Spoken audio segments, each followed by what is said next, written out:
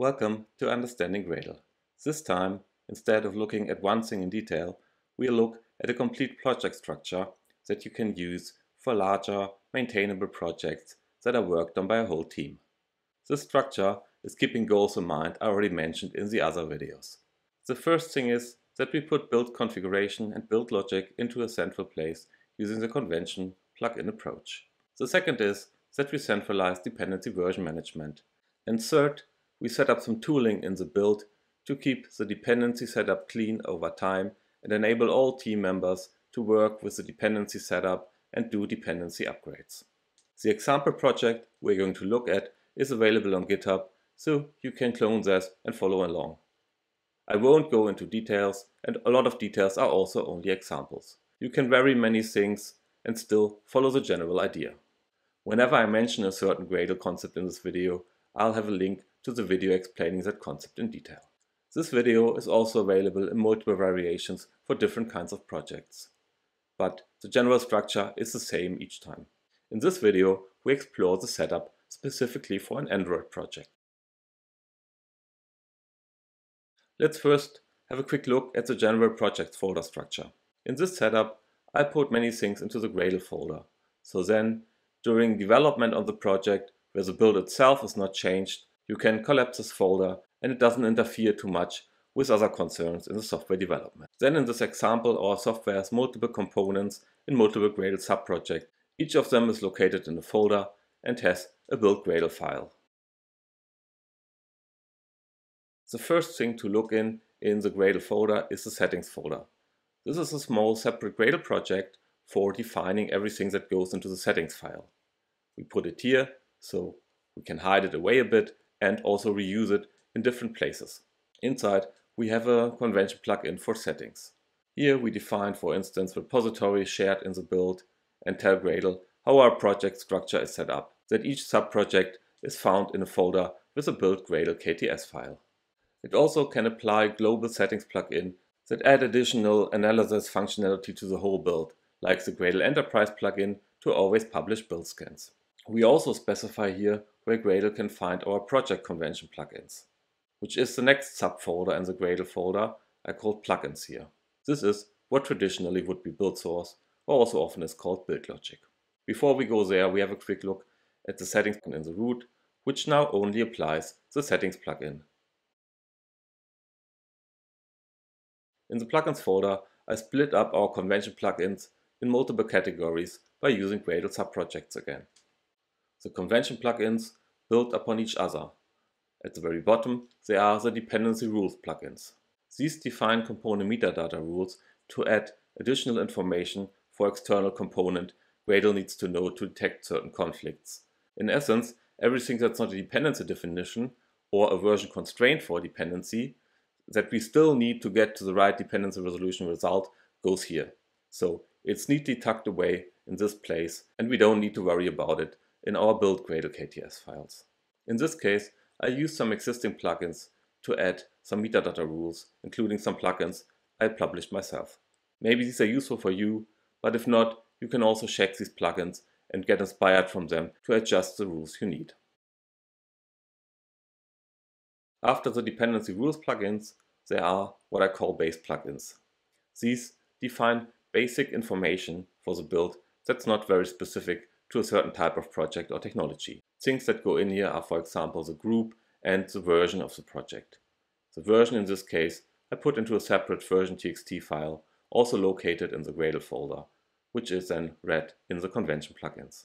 Here I also enable consistent resolutions for the dependencies and make sure our platform project is known as the place where we define dependency versions, to which we'll get a bit later. We also define some lifecycle tasks for our root project to make the build easily accessible. The next thing of convention plugins are the Java plugins that define everything related to Java compilation, test execution, or other project structuring around Java libraries. Examples you find in here are the Java version to compile against, or the test framework we want to use. Here we find some of the convention plugins I use in the build Gradle KTS file to assign types to projects. You can see that I not only have plain Java libraries, but also Java libraries that get published, or Java libraries that have test fixtures. In this example, some of our sub-projects have Android-independent code, so we just treat them as Java libraries using these convention plugins. The next set of plugins are the Android plugins, which define specifics for Android libraries and our Android application project, like additional tasks that, for example, generate some resources, or you configure Android on-device testing. So in our app project, we use our own application convention plugin. I already mentioned that next to the settings and plugins folders, there is a platform folder inside the Gradle folder. In this folder, we have a build Gradle KTS file. Here, the whole dependency version management is happening. Wherever I have a library that consists of multiple components, I use a BOM to define and align the version. In cases where a BOM is not published, I construct one myself in the component metadata rules. These are located in the dependency rules convention plugin, as I mentioned earlier. For all other components, I define a version constraint directly. Whenever I know that for some reason I can't upgrade a library beyond a certain version, I add an additional version reject constraint. This not only documents this for my colleagues or my future self, it also allows Gradle to give me suggestions about version upgrades, which I'll get to shortly.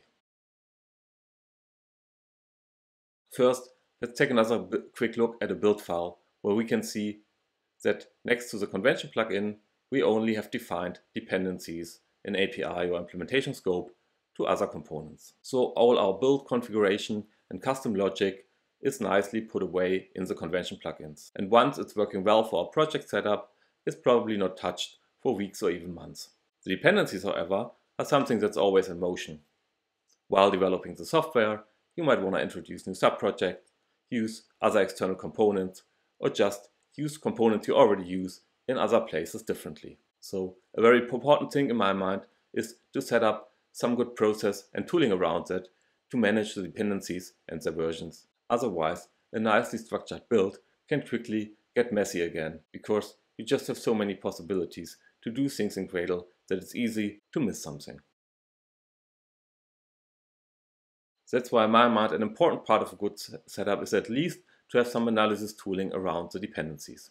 That's why we have another sub-project in our plugins. In this, we add some build configuration to analyze our dependencies. Gradle doesn't offer much out of the box here. So you have the option to use additional plugins. I'm using the dependency analysis plugin here, which I can recommend to everyone. And alternatively, or on top, write some own analysis code. This is a particularly nice approach because then you can give actionable analysis results that fit your custom project structure. In this example, I added some code to check that there's no version defined in the build Gradle files because we want to keep all the versions central in the platform. The error you get if you do it anyway will tell you exactly what you'll have to change. I also have some code that checks that dependencies are defined in alphabetical order. The dependency analysis plugin is able to check if dependencies are unused or if they are in the wrong API or implementation scope. It allows us to write so-called custom post-processing tasks to give an actionable advice as well. So here we tell exactly what dependencies to remove where and what to add if the scope doesn't fit. And for the platform, we add a small task that checks if new versions of the dependencies we are using are available. The different check tasks can then be integrated in CI pipelines so that you can get notified if you have unused or wrongly scoped dependencies or if there are new versions available. Apart from the things I showed, you can find some more details in the example. Like some of the build Gradle KTS files have some specifics to test setup because they reflect situations you often have in existing projects, where, for example, some tests use an older test framework. This was an overview of a larger project setup with Gradle.